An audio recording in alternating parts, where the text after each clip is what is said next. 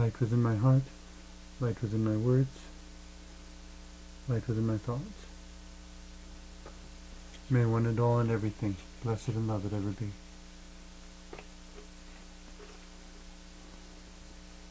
Welcome. I am Sister Who. With me today on the show, I have my friend Karen Lewis, and we wanted to talk a bit about the dangers of personal narcissism, which seems to be all around us, but maybe a complex term that it's difficult for some people to completely understand right away. And there's so much to say on the subject. Of course, we're going to barely scratch the surface as usual. But in my understanding, personal narcissism goes beyond being selfish to a way of looking at and relating to the world that can actually make it more difficult to see and understand things. It's what I sometimes call the importance of having external points of reference, that when you try to understand something, you know how you understand it, but to consider for a moment how somebody else understands it. And I know how it affects me, but how does it affect him and her and them?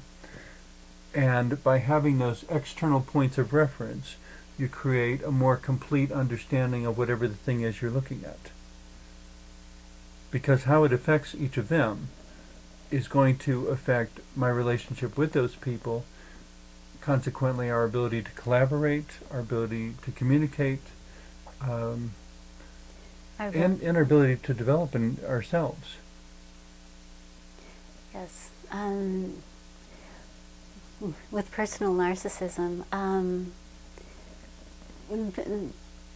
the people that actually have that seem to be very much isolated in their own world, and sometimes they don't even realize they are. Quite often. And trying to find a way to reach in and create a wholeness, to create a flow of energy of shared experiences and, as you say, collaborating in order to build something is rather challenging. One of the witticisms I coined in one of my early newsletters was that life is a collaborative effort. We all take turns being the one in need. The interesting thing in reflecting on that afterwards that I noticed is that everyone hates to take their turn. We all want to be on the benevolent side, but we don't want to be the one in need. And perhaps that's an evidence of personal narcissism as well, to the hope even that we could be completely self-sufficient. When in fact we can't. Even if there's no other people around, we're dependent upon plants and animals and things outside of ourselves in order to survive. There's no such thing as total self-sufficiency. And yet it seems to be one of the themes in our culture that is fairly predominant time to time, trying to ask people, trying to impel people to be completely self-sufficient. One should be able to be financially self-sufficient, to have all of one's needs met pretty much alone or with only one other person. But the thing we have to remember about our societies is that society values different things at different points in time. Indeed.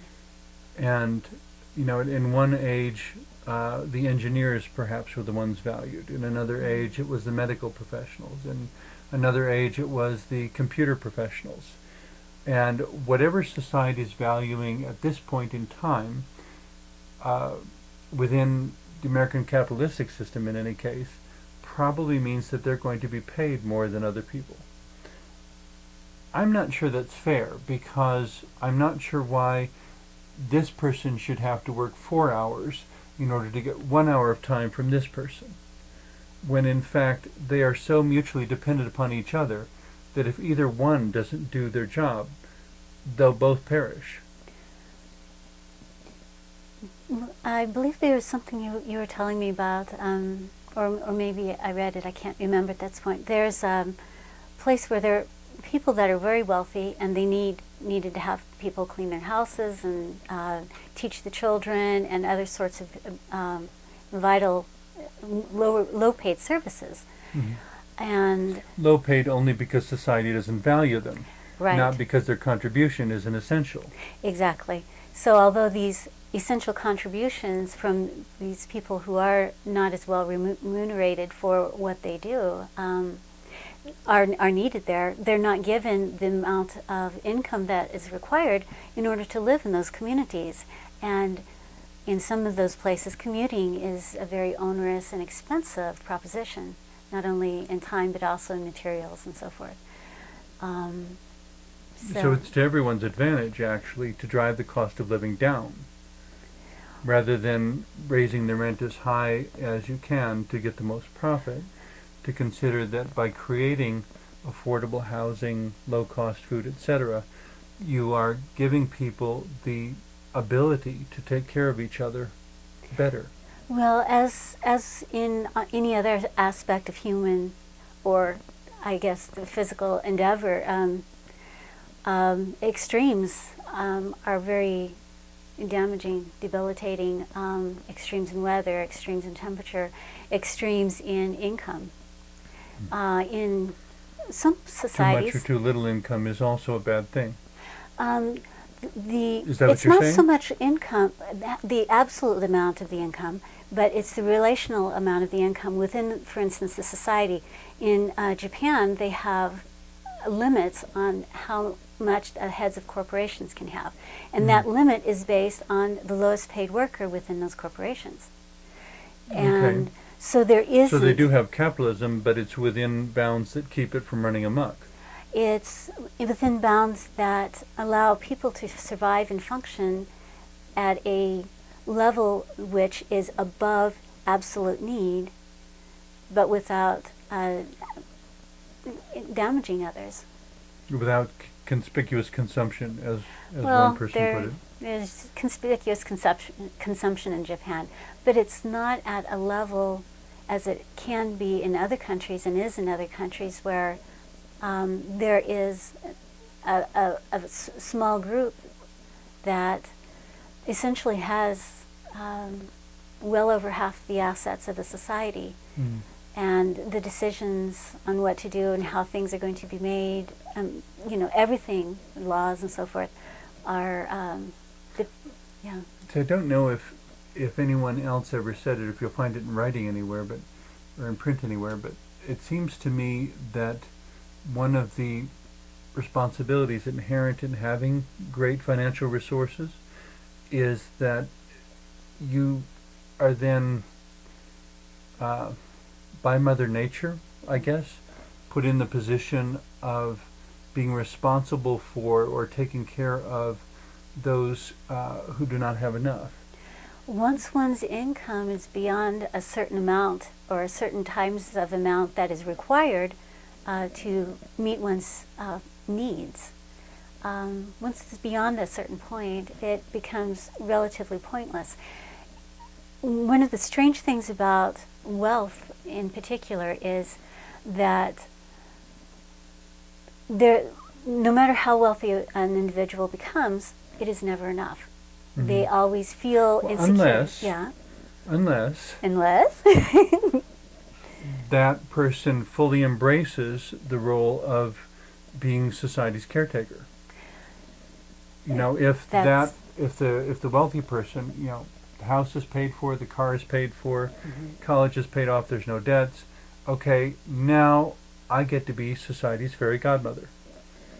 And I get to go through my community, my neighborhood, my town, my state, or the village I visited in Europe last year on my vacation, wherever, and lo and behold, they need a new hospital.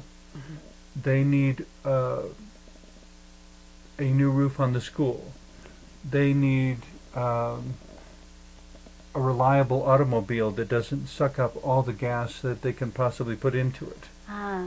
With my work with people from other countries, and having actually worked a great deal with relief aid and so forth, something that I've come to mostly deeply appreciate is the microloans that have been given.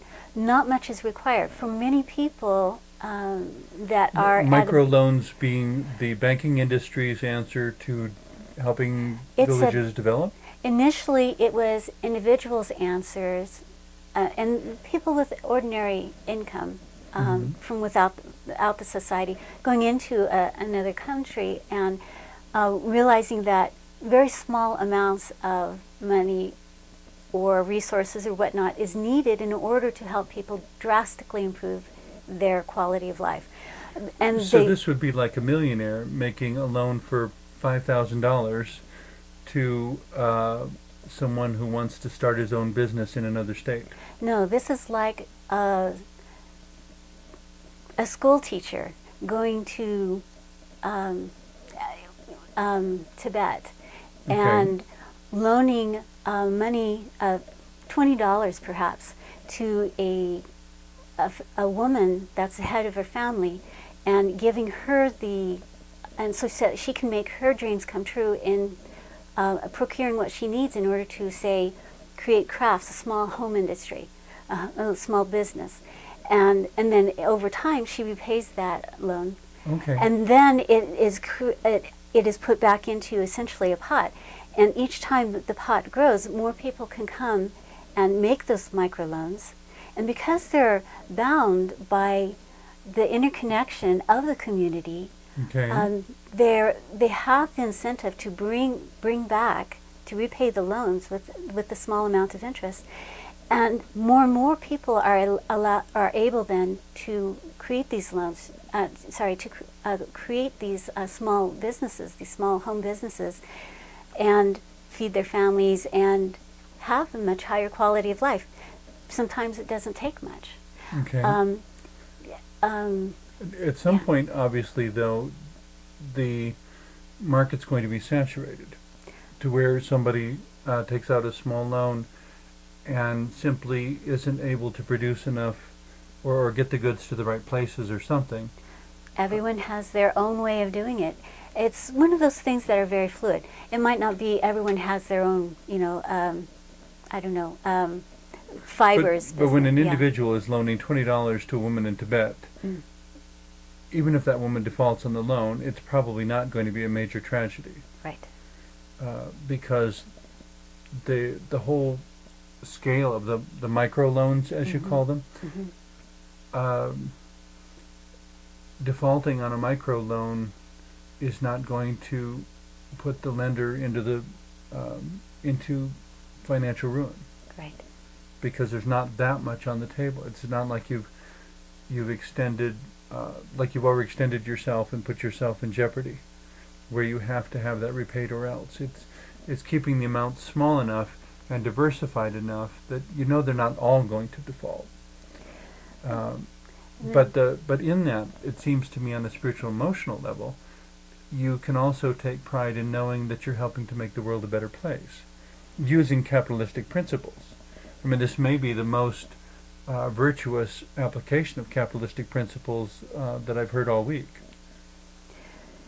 And it's something that has spread. It's done in many countries now, and there are many different groups that are doing this. And so why not here?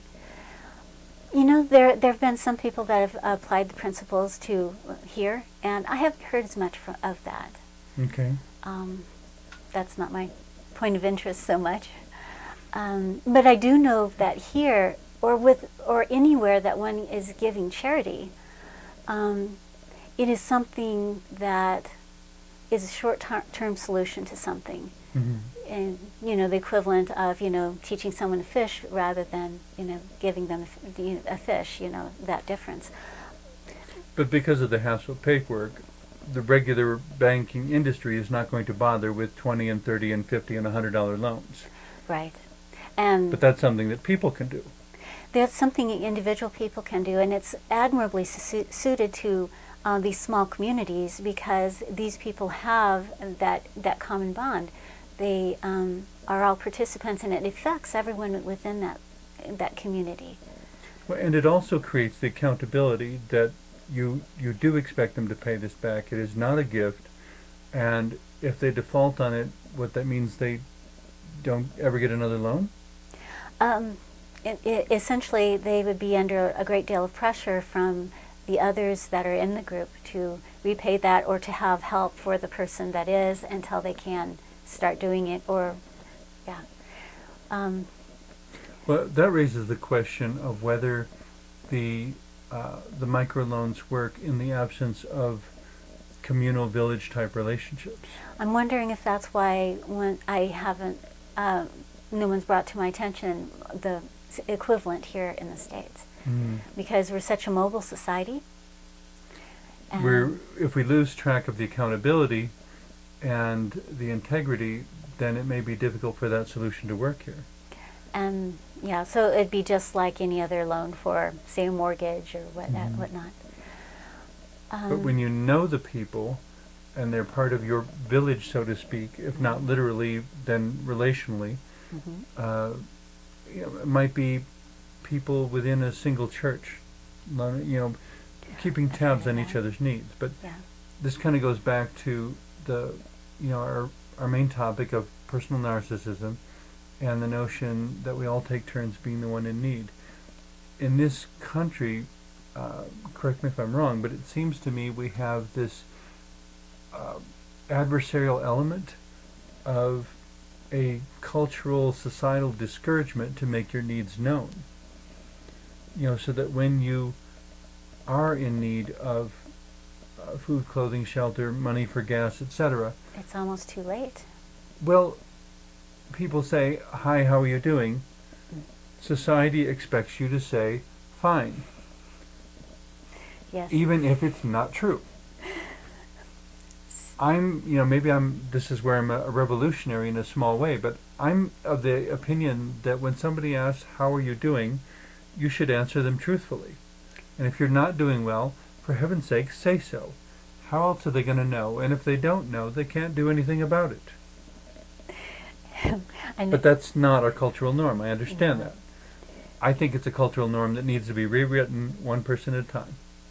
Well, yes, the more that we're truly interconnected, the more honest we are with each other as individuals and within our interactions with others, the more that people can allow those energies to flow to create, as they do in many other of the older cultures, and to have some kind of social net so that people don't become homeless. They don't become completely lost. Yeah, we prevent the problem from ever occurring. Right. By being there at the beginning instead of waiting for it to grow into a big problem at the end. It would be wonderful to be able to meet everyone's needs with the resources we have. One would think that too often I've heard people make the comment, "Not my problem," and it is. And I was going to say, but that's not true. It is your problem. But the thing to bear in mind with that, so that we're not approaching it in a naive, ineffective, enabling sort of way, is that there are certain things that people have to do for themselves. Oh, yes. But solving the whole problem is not one of them. Being there for someone, having the empathy to share resources as they're needed to the people that need them at the time that they need them in the way that's required for that to become actually self growth for all parties involved. I think would be an ideal. Yeah, it should be very much enabled at creating growth, and that it's not always easy to see what would do that. But it's things like, another one of my witticisms: whoever wants the muscles has to lift the weights. The only one who can get you out of bed every morning and get to work is yourself. That being said, somebody else may provide you with the opportunity so that when you get out of bed on your own, you have something worthwhile to do. There's incentive. It's nice. I suspect, I don't know if there's any way to verify it, but I suspect the reason many people, maybe not all of them, are so enamored of retirement from their professional careers is because most of the people in this country are doing jobs that aren't right for them. People who are doing what they love don't ever want to quit. Again, going with the fact that every person has something different to contribute, and standardizing jobs, what is done in those work isn't at all the way to bring those out within people. There needs to be enough leeway in there that people's individual skills, talents, their beauty can shine through. And but this is not about being narcissistic. This is about being an individual who can contribute to that individual's relationships. And if a person is narcissistic, they're less likely to contribute to the needs of others. They'll put themselves the only in the center. The entire world can be eaten, and they might not be satisfied. The old tales of the fisherman and his wife and so forth. The fisherman and his wife? Yes, and the fisherman. There are many different variations of it all over the world, but essentially it's a fisherman finds a magic charm or is given 3 wishes, or given some wishes, or incurs a debt by a magical being, and the magical being creates whatever the fisherman wants, gives him everything that he asks for. And as time progresses, the fisherman's asking for more and more and more, and the wife is finally saying, this can't go on. And everything at the end, of course, implodes, and they're back to where they began, just like people winning the lottery. Without if you can't answer the word enough. But that's why in an earlier conversation I mentioned how the only way I could see that it's not a problem for someone to develop higher and higher incomes is if they invest themselves in using all of their excess for the betterment of everyone in their community. That's why one of the things that were developed was, the tax breaks for charitable contributions.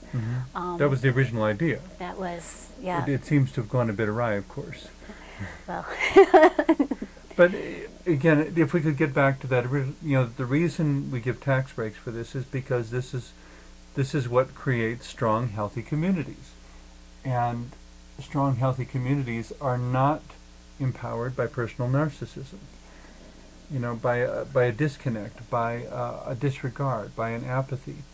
I once suggested to someone that there should be a Twilight Zone episode, that TV show about altered realities and such, yes. In which a person who is personally very narcissistic makes a negative comment about working class people and wakes up the next morning to find that all of the working class people are gone. No waitresses, no cooks, no gas station attendants, no janitors. The world would come to a screeching halt because it takes everyone to make it run. It does indeed. And it also takes, again, more than humans to make it run. Humans tend to be narcissistic around themselves. There are other forms of life that are required for us to have our lives, and we need to become more aware and loving of them as well, so that we don't become not only narcissistic as a society or as a species, but Yeah, I hesitate to bring up a whole new angle of discussion this late in the show because we haven't got that many. We're almost out of time, but the subject that occurs to me at this point is the relationship people have with their dogs. And for me, my dogs are 4-footed, furry members of my family. And I talk to them as if they were people, and we interact as people, and they behave about as well as 3-year-olds, kind of sort of there, but not perfectly. But I'm saddened sometimes when I see people acquiring dogs and objectifying them, treating them like objects.